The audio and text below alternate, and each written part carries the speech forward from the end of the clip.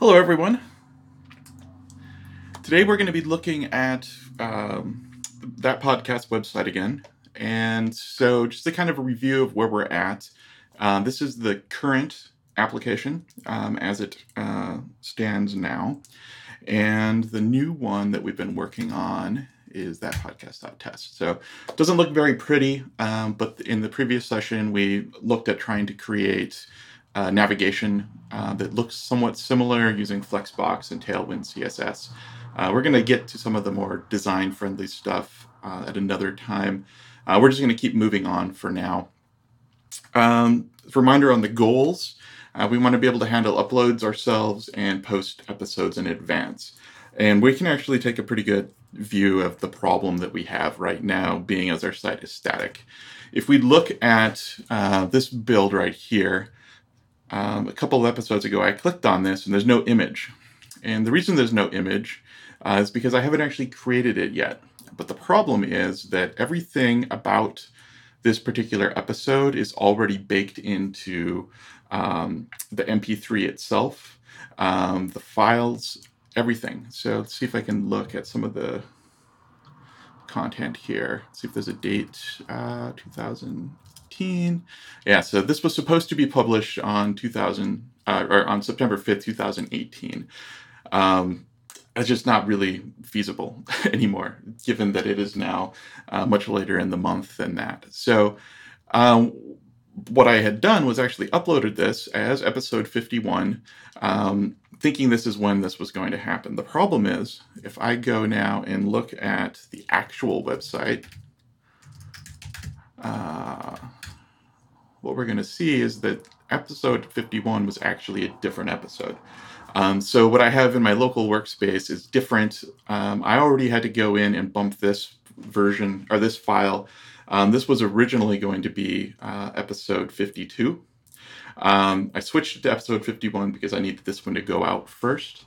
So yeah, this whole process is very annoying to try and deal with this. So this is one of the major things that we're trying to accomplish with this application rewrite. So so far we've done a bunch of things just to sort of get an application up and running. The next thing that I'd like to do is do export episode from old site. And then possibly following that up with modeling. Modeling episodes in new site. The way that we are currently storing this information is in the GitHub repository, or in the Git repository in the sources directory, and each file represents an episode. So as you can see, even the date is embedded in these files. If we look for episode 51, and we see that it's actually there. If I look in our local instance, podcast,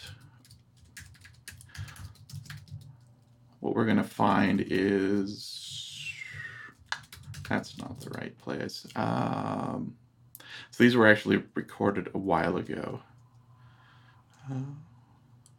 Episode 50. Actually, I don't know why it's there. Oh, you know what? I need to podcast.io. I'm guessing that file. You know what? I actually cleaned this. Git update.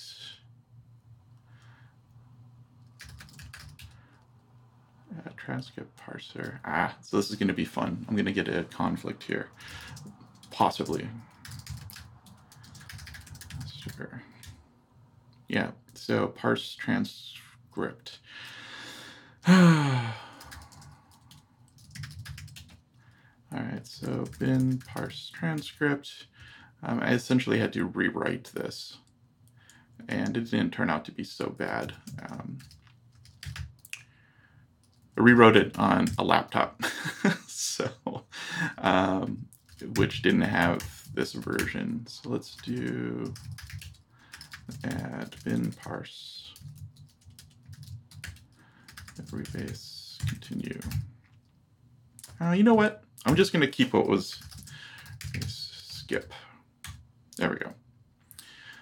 I'm still not sure why when we load up this episode, it actually exists. So what I'm going to do is I'm going to rerun this. Since it's a static file, it's possible that in the repository itself, I don't have that file. But if I look in build, let's see, no, it's output dev. Episodes, episode 51. Yeah, so it's there. I think if I do a rebuild, output dev,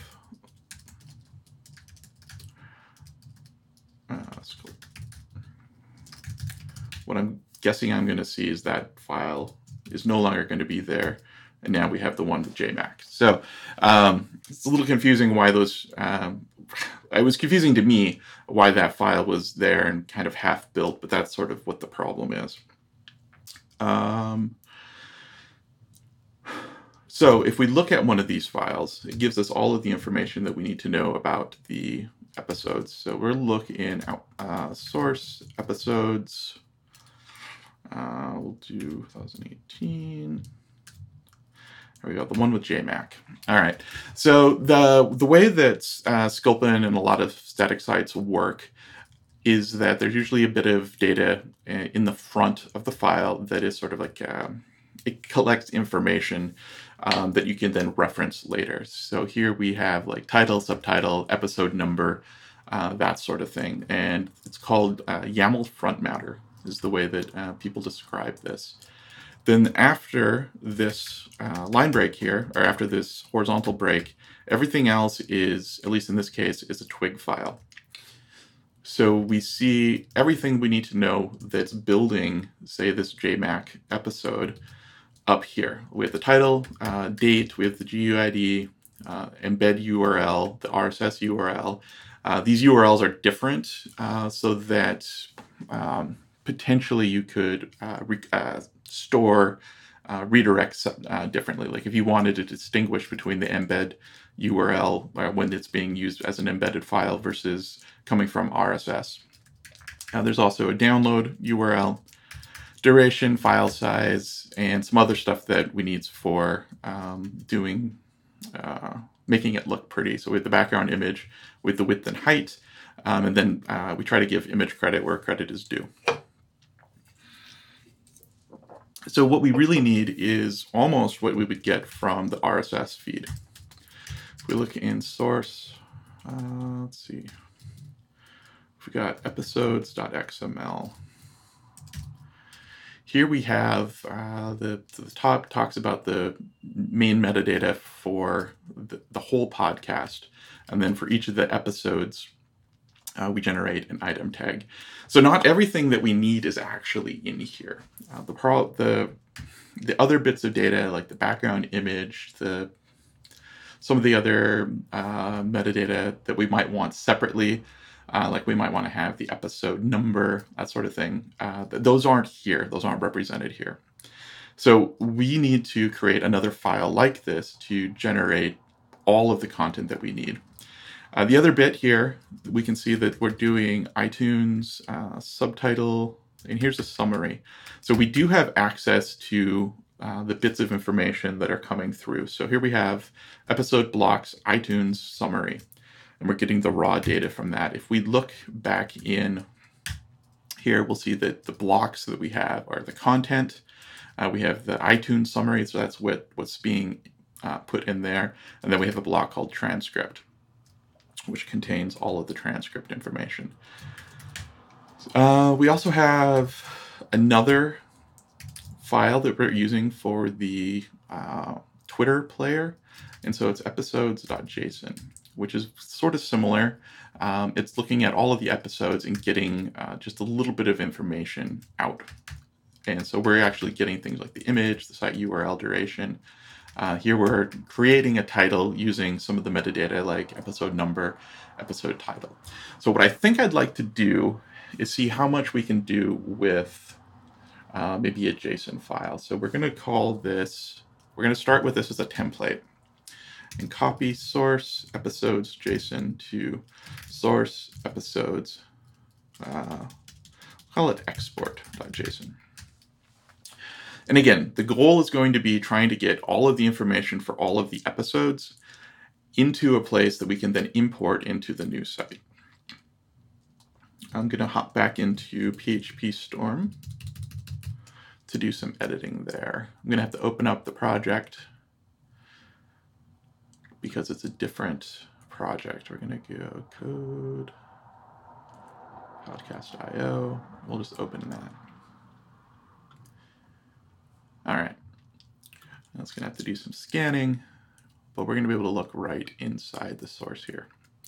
And so here we have export.json. Composer, there we go.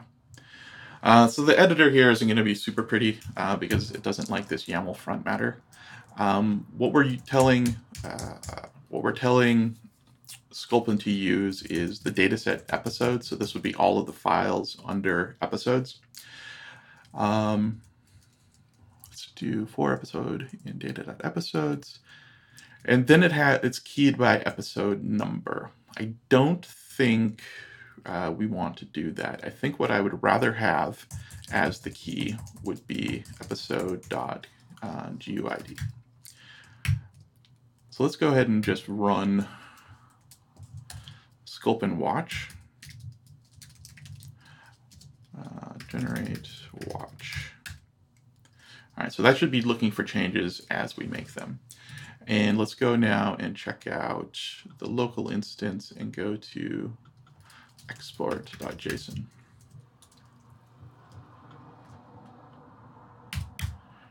File not found. Is that what it was actually called? Yeah, it should have been in there.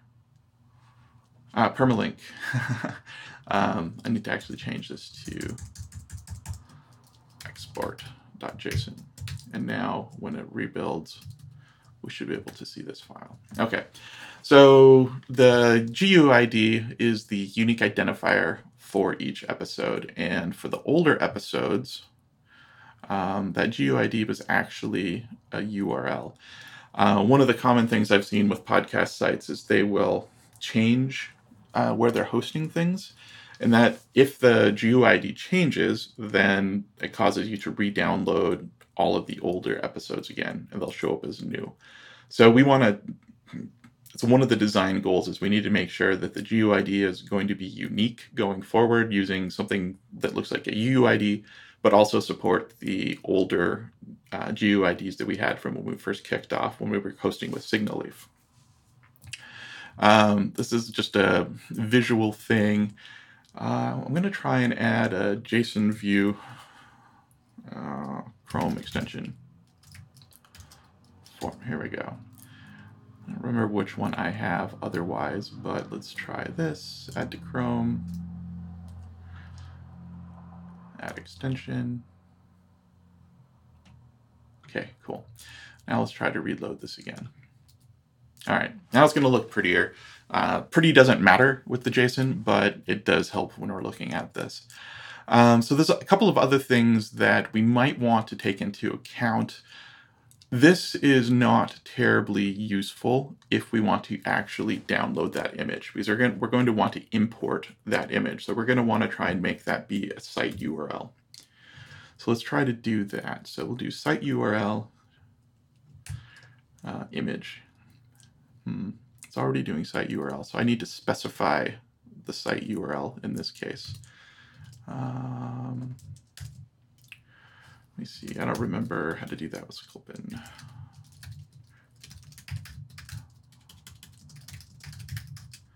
Let's see, server URL, override URL. Okay, so we're going to do URL equals, and what is our prefix again here? Oh, it's actually not secure, so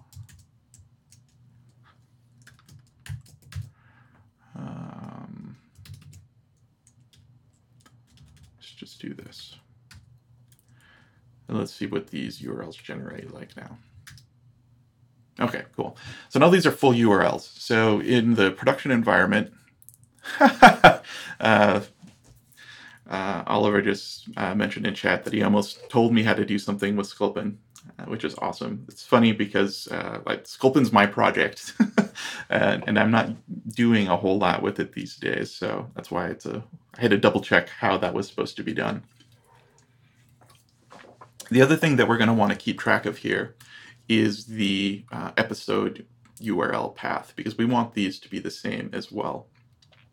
So we're going to do that by changing this metadata. So let's just do, let's see here, site URL. Let's call this path. And we'll just remove site URL because that's not super important, actually. We just need to know what the URL path is going to be. And reload that. All right, so this is the important bit for down here. This is what's important. So let's go back to one of the actual episodes. Okay, so I'm going to copy all of this information into the export file, just so we have it. And then I'm going to indent this correctly. And I don't remember code comment. There we go. That's actually, I don't know if that's actually going to work. Let's see. Yeah, okay. Still worked. Awesome. So this way we can reference all of the fields that we actually need. So we have title, and we really just want title by itself. So we'll do episode title. Number was sort of implied in the old version, so we have to add that directly here. So we'll do number episode.number.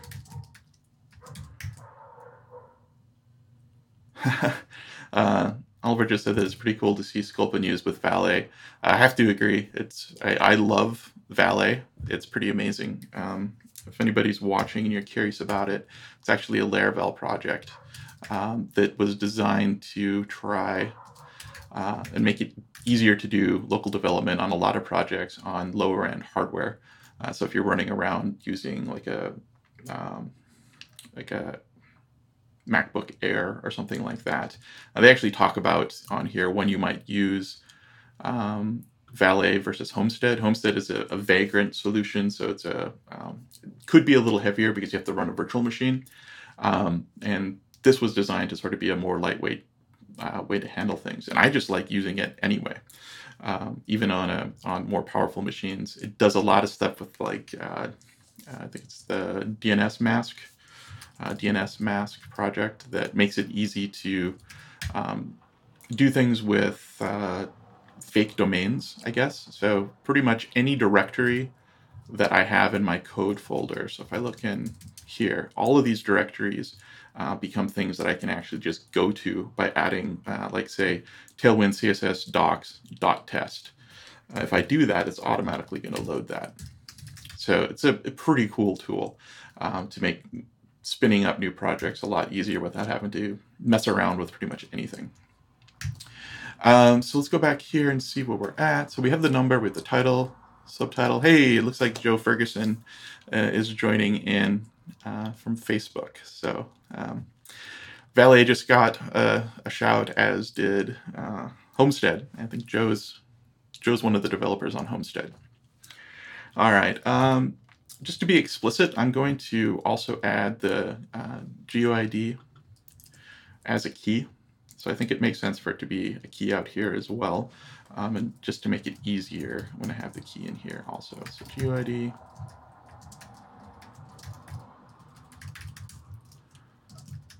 All right, there we go. All right, so title. Did we get subtitle yet? Yes, we did. So subtitle. Let's do date next.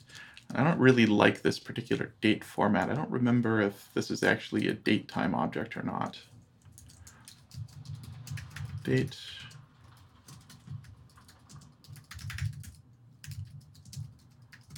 Let's see how this renders.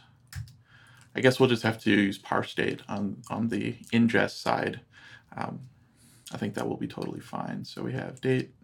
Oh, yeah, see, so date's not coming through. So let's just leave it like that, because I think we should be able to pass that into date on the receiving side. There's no point in...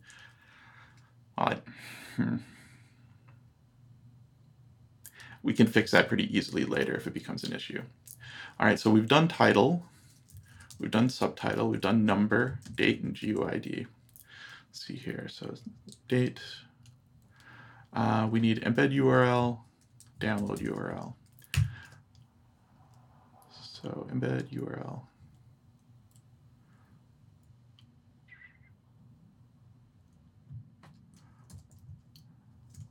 So this was actually it looks like, I think I remember that originally we had the case where sometimes the URL was listed as HTTP instead of HTTPS, but both work.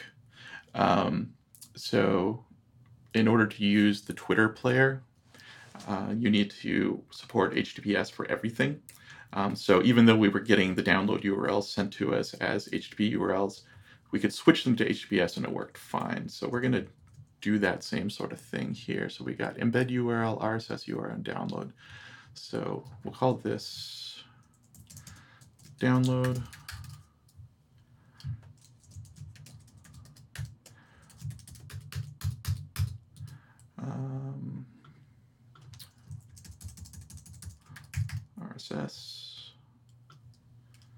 RSS, and the other one was embed. Oop.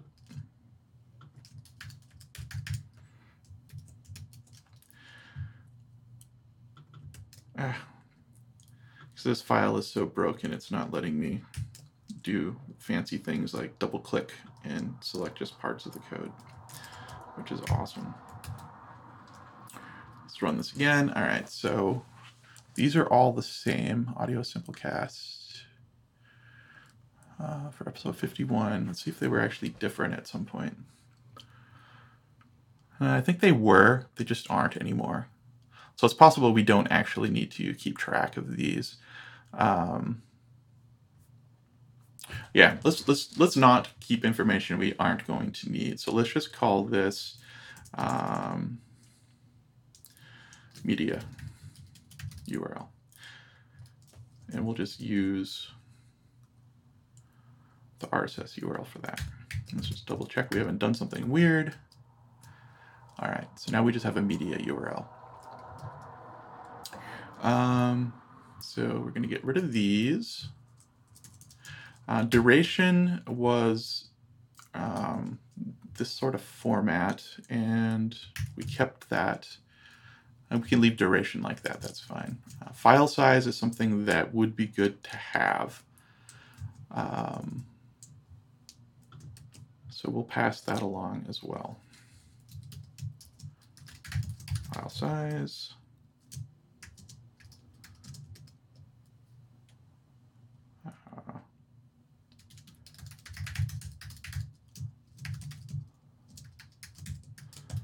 And then we can do some other things to make that look prettier. But right now, this value is in bytes. All right. Where else are we at? So we have file size. None of our episodes were marked as explicit. I'm pretty sure. We can do a quick check on that. -I.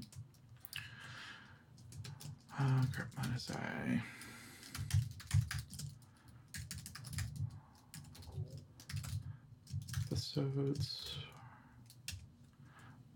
All right, and then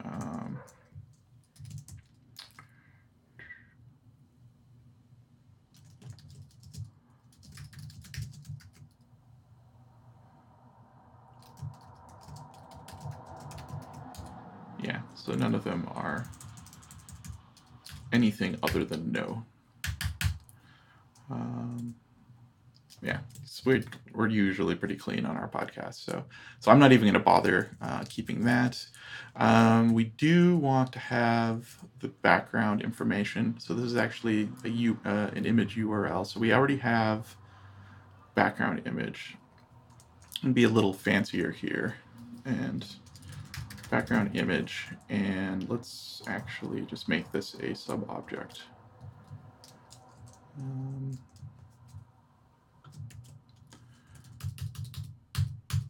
There we go.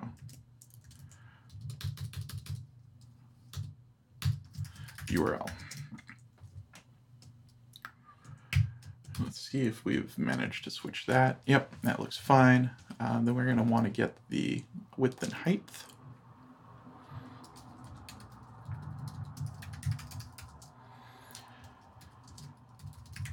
BG image width. And I'm not sure if we actually had width and height for everything, so I'm not sure if this one's actually going to go right.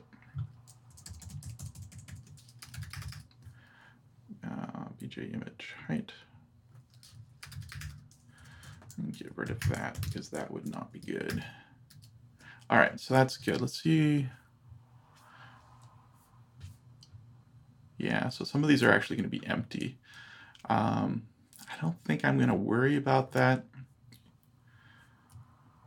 Mostly because dealing with whether or not we should add that trailing comma is going to be a pain in terms of trying to generate actual,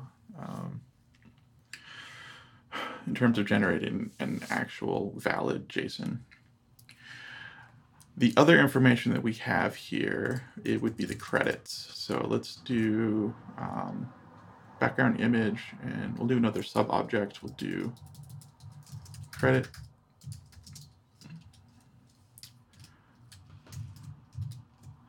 And we've got, by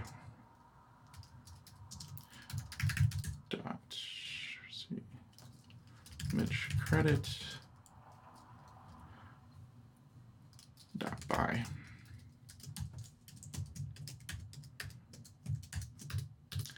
Yeah, this is going to get really annoying working here much longer. So we got credit, so we got URL and description.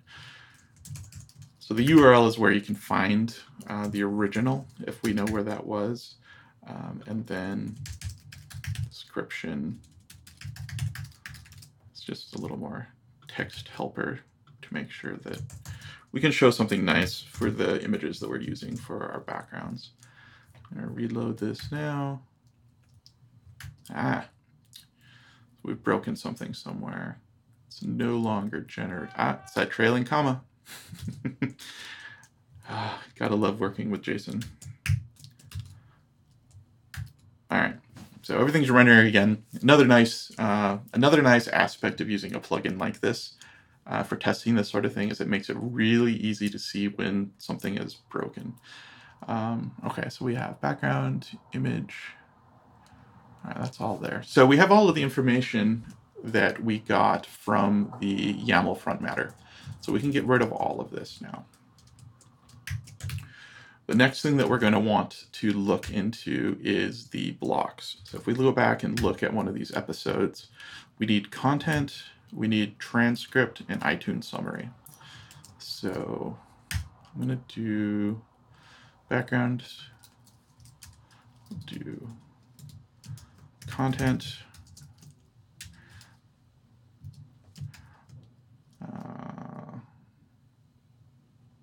description. We're going to be a little more, well, we'll just do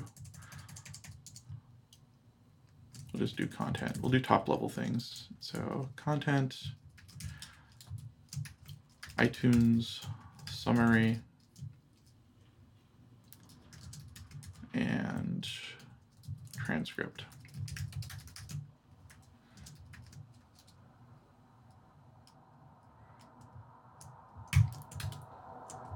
See what we got. All right, so empty values, great. I'm not exactly sure how we're going to have to encode these and whether there's going to be any problems with it. So we're going to try to do episode.blocks.content and filter it through raw. And that broke some things. Let's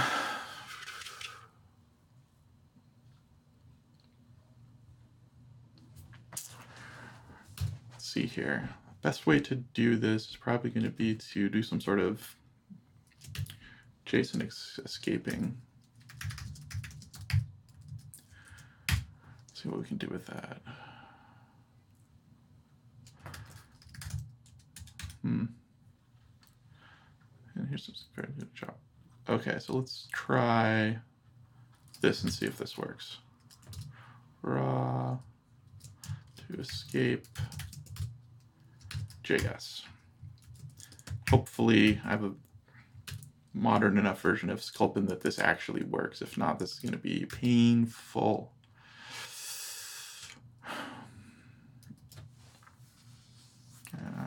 It didn't work.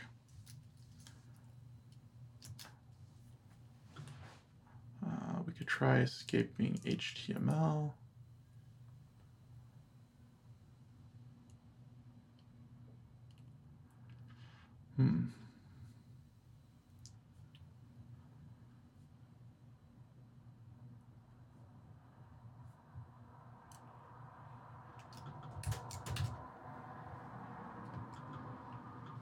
Escape for JS must not have been appropriate for JavaScript.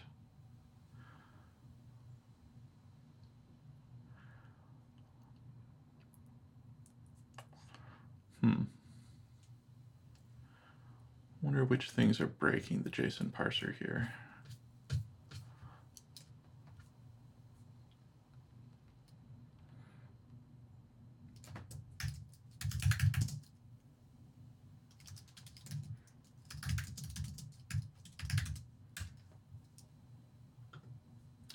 Let's see here.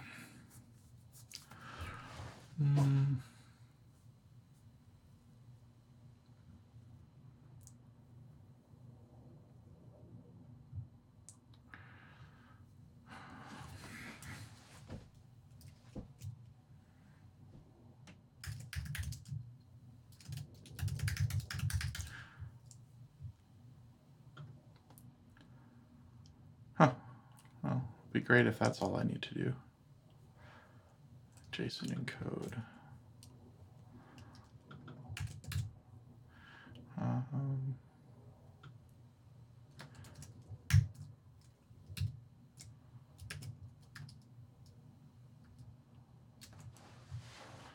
Quote. No, I didn't do it.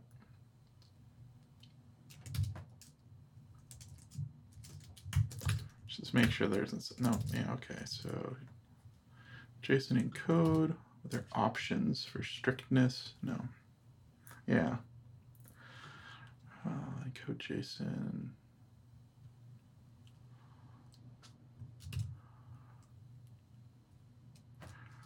Filter it through raw. No, it didn't work. It really didn't work. It has to be raw first.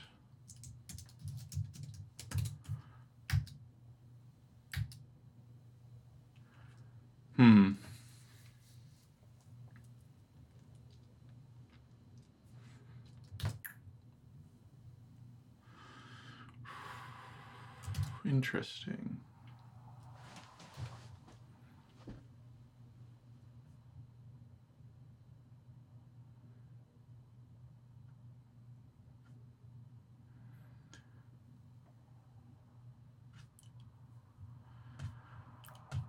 All right, so I'm going to not do this right now. I'm going to switch to iTunes Summary instead and see if we can find, see if those work. So let's do content, do iTunes Summary, and we'll just do JSON encode. No, so there's something even in the summary that isn't working.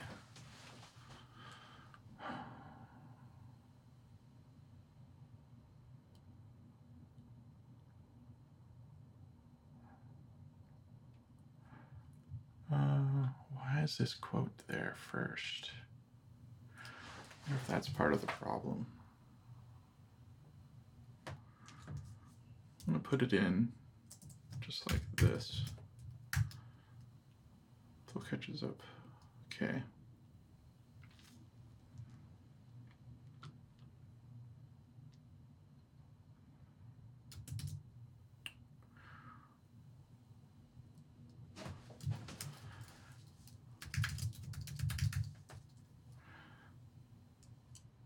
So I think JSON encode, the problem is that it looks like it's actually quoting. It's treating this as if it were a quote. So then if we do raw,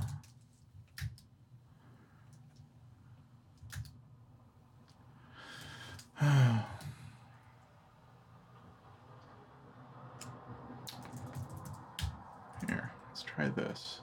So looks like it's already doing its own quote. There we go. All right, so we have everything working again, which is good. So let's see if we can do the same thing for content. So what happens is that the summary itself gets converted to a JSON object, which includes the double quotes. What raw does is, well, by default, Twig is going to try to escape that value, which is why we get the ampersand quote things. By telling it to go to raw, we tell it to treat it as if it's just a plain string. All right, so let's go back to content and change this to content.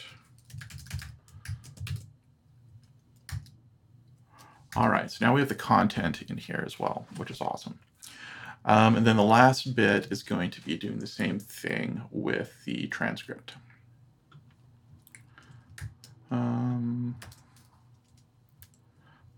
Transcript.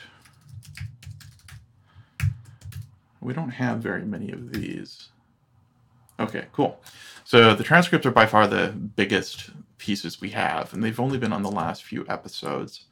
Otherwise, we get null values, which is great, because I think that makes sense. We could try to use JSON encode in a few other places, but it doesn't look like we really need to. So we have everything in each one of these episode objects now that we would need to recreate exactly what we have on the new version of that podcast website. So I think we're not going to have time to get to that part today. But what I'd like to do is build something that reads this file format and is able to either populate a database, or maybe we might try to do something just with some static files for now. So rather than connecting to a database, it can actually get the information from Redis or something like that, or even some flat files on disk, so that we can continue to publish new content with the old site and start using that content in the new application while we still build that out. And ideally, I'd like to be able to launch the new application at some point, even before we have the admin interface fully fleshed out, by connecting to the old application that's maybe generating this file also, that the new application will be connecting to. So I think that's it for now. Tomorrow we can maybe take a look at that part, or on the next session. If you have any questions, let me know. Thanks for joining today, and we'll see you soon.